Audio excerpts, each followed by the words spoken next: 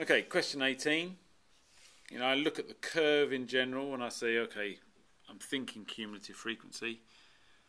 The question actually says the cumulative frequency curve shows information about the times 80 swimmers, the time it takes to swim 50 metres. So there's my 80 swimmers here. So here's my 80 swimmers and here's the time it took them. Use the graph to find an estimate for the median. Okay, so the median is a measurement of time, and then what I've got to do is find the midpoint from the top of the curve. The top of the curve is at 80. That isn't always the case. Sometimes they show a scale that goes beyond the top of the curve, so be careful with that.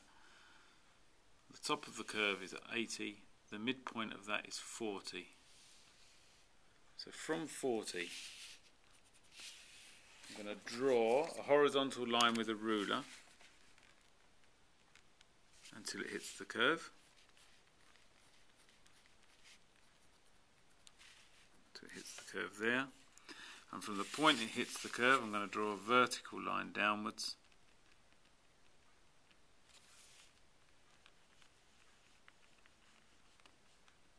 And this value at the end here, that's going to be my median. And what we have to do is be really careful with the scale. If they're going to trick you, they'll trick you with the scale here. Drawing these lines will probably, it could, if it's a more difficult question, it could, if it's a more difficult scale and it's worth more marks, just drawing these lines could give you one of these marks. Okay, so let's have a look. 60, 61, 62, 63, 64, 65, 66, 67, 68, 69, 70. So that's not enough, so it must go up in twos. Just check it. 62, 64, 66, 68, 70, 72, 74, 76, 78, 80. Right, I know they go up in twos. So that's 62, 64, 66, 68. There's my answer, 68 seconds.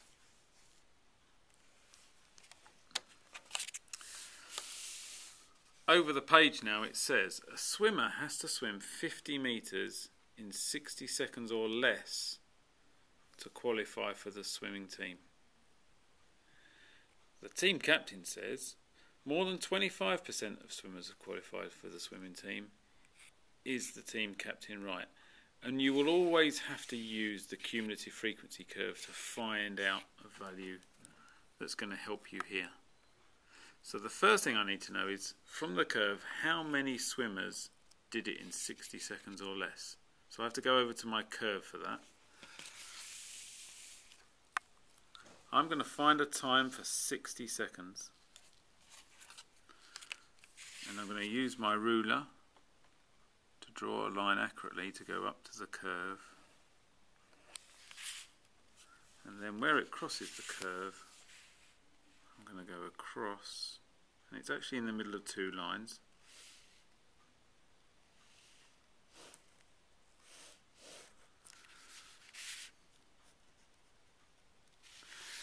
What that tells me is all the people who are in here, all these people did a time that was smaller than 60 seconds.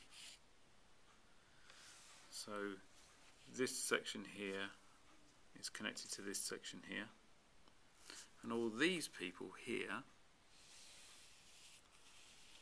did more than 60 seconds. So if I look at the scale, 21, 22, 23, 24, 25, 26, 27, 28, 29, 30. So there you go. I know it goes up in one, so there's 25, 26. So it's in between 27 and 28. And the exam mark scheme will allow you to use either of these values. So I know either 27 or 28 people actually swam the time in less than 60 seconds. So, explain how you got your answer. I'm going to say from the curve, 27 or 28 people swam 50 metres in less than 60 seconds. Okay, let's go back to what I've got for the captain says more than 25% qualified for the team. So 25% of 80 is equal to 80 divided by 4, which is 20 people.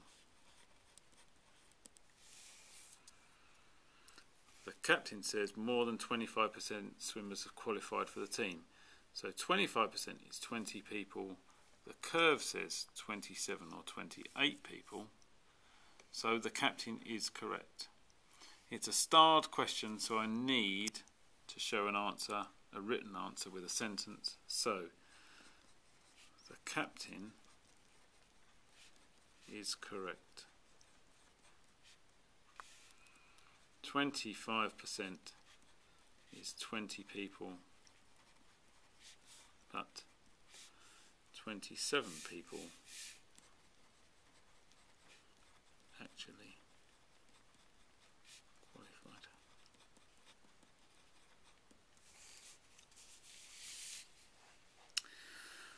Okay, for the last part, for these 80 swimmers, so this is important, it's these 80 swimmers.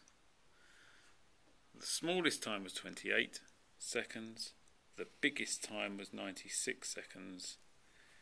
It says use the cumulative frequency graph, so I must use that, and the information above, so I must use that to draw a box plot. So a box plot looks like this. And I can get this value and this value and this value from the cumulative frequency curve, and I can get this value and this value from the information above. So the least time was 28, so check the scale. It's going to be the same here as it was along the cumulative frequency curve, so every square was worth 2, so that's 22, 24, 26, 28. Let's just check. 30, 32, 34, 36, 38, 40. So I know the smallest value is here at 28. I know that the greatest time is 96. So that's 80, 82, 84, 86, 88, 90, 92, 94, 96 is here. So 96 is here. That's my biggest value. And now I've got to put a box in the middle and connect these two whiskers. The middle line in the box is the median, and I worked that out previously on this page over here. So I know the median is 68. So coming back to my box plot then, 60, 62, 64, 66, 68. So there's my median. What I need to do now is work out the lower quartile and the upper quartile, and I have to do that from my cumulative frequency curve.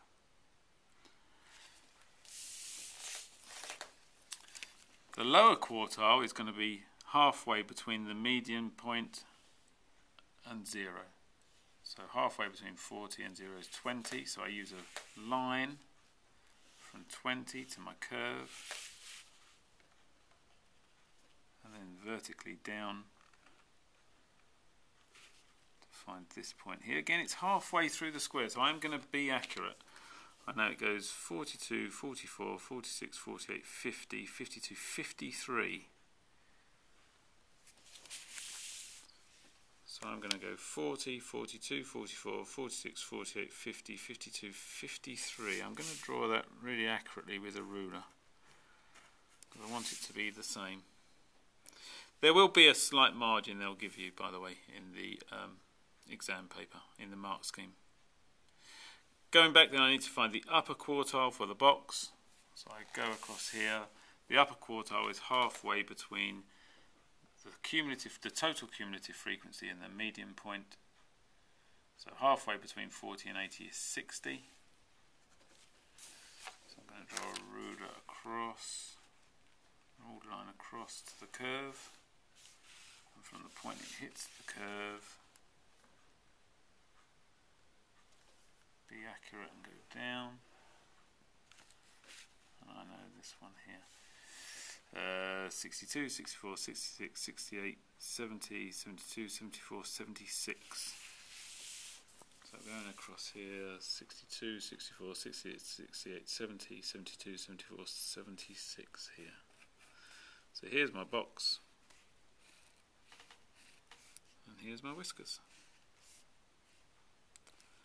I will say that you do have to draw this accurately with the measurements you've used on your cumulative frequency curve.